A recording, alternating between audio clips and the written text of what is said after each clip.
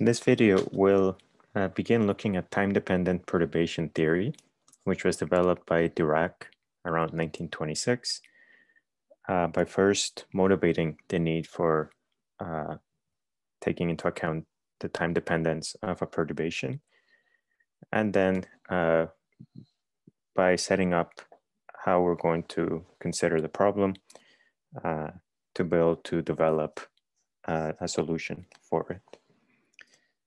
So the idea behind needing a time-dependent perturbation theory is that any perturbation to a system has to have been turned on, so to speak, at some point in time. What this means is the framework for time-independent perturbations are really just an approximation when the response of a system to that perturbation is so fast, which means that once the system responds, it quickly stabilizes to constant behavior. That response is so quick that we can ignore any time dependence. Moreover, this assumes that once the perturbation is turned on, it remained constant for the remaining period of time.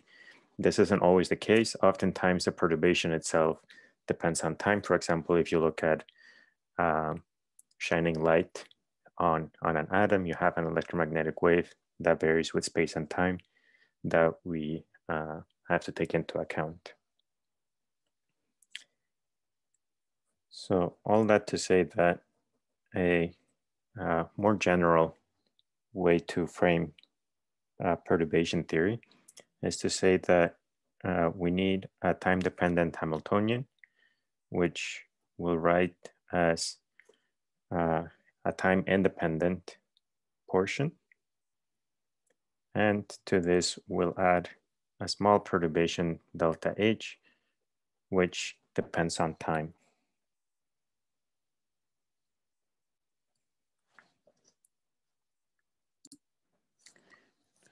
We'll assume that we can solve the time-independent Schrödinger equation for H hat naught.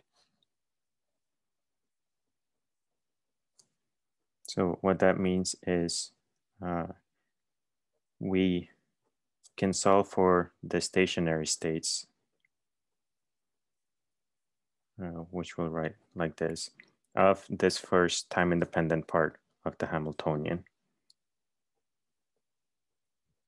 So these are our usual stationary states.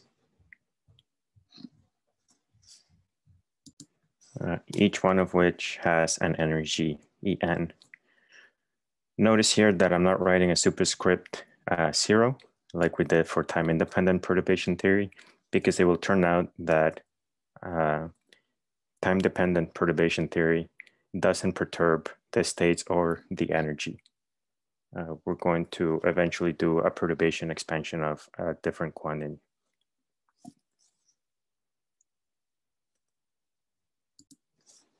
Okay, so this means the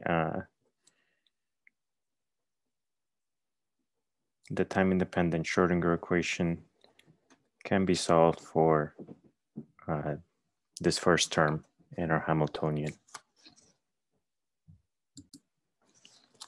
All right, so the way we're going to frame this problem is if you look at the evolution in time of an experiment, up until some time t naught, the system we're considering can be completely described by a time-independent Hamiltonian, which we're denoting by H hat naught. At some time t naught, we turn on a time-dependent perturbation.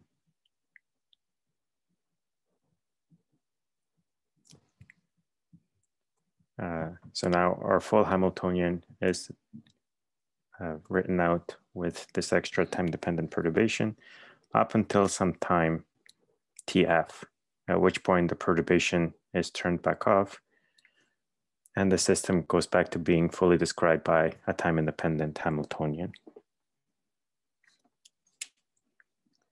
And what we would like to do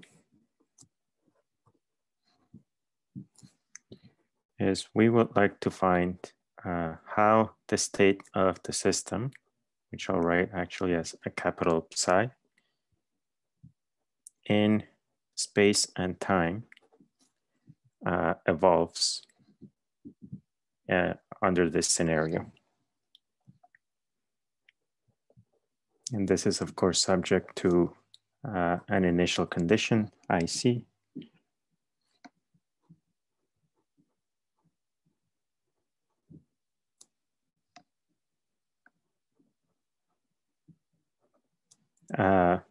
At the point where we turn on the time-dependent perturbation.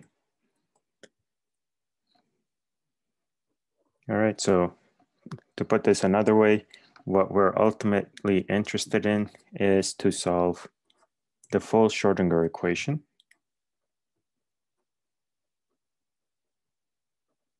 for the state of our quantum system. So now we have the time-dependent Schrodinger equation.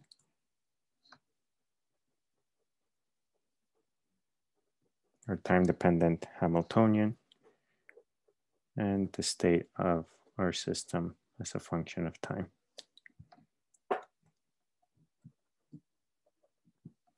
Okay, so this is ultimately our goal. The difficulty in doing this is that we can no longer uncouple the position and time components of the wave function like we did for time-independent problems.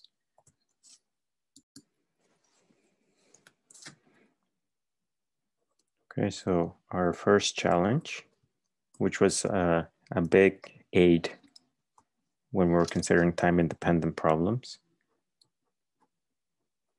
is that our general wave function can no longer be written as a position component and a time component.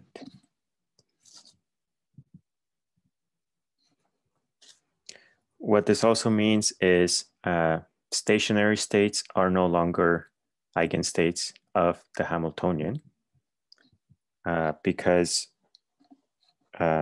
energy is no longer conserved for a time-dependent system. To put this a different way, the state of a quantum system will no longer have a definite energy throughout time. That energy may change by the perturbation.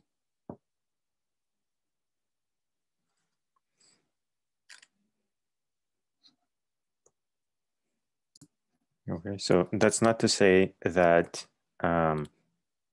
states of definite energy no longer exist. It just means that we're interested more in the dynamics of a system. For example, if we're looking at an atom, we're interested in the transition between two energy levels.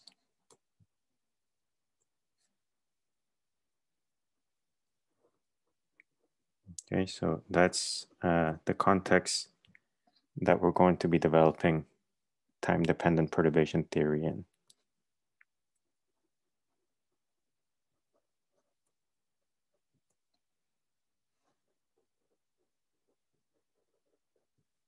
Okay, so we're interested in estimating transition probabilities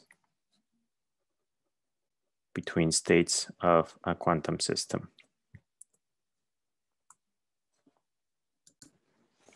Right. More specifically, to frame this a bit more mathematically,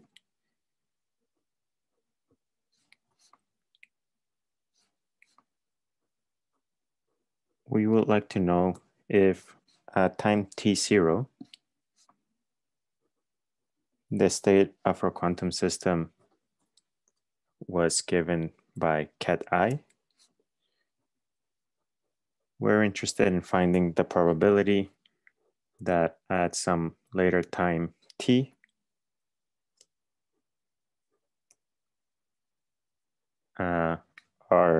our system is in a different state given by ket f.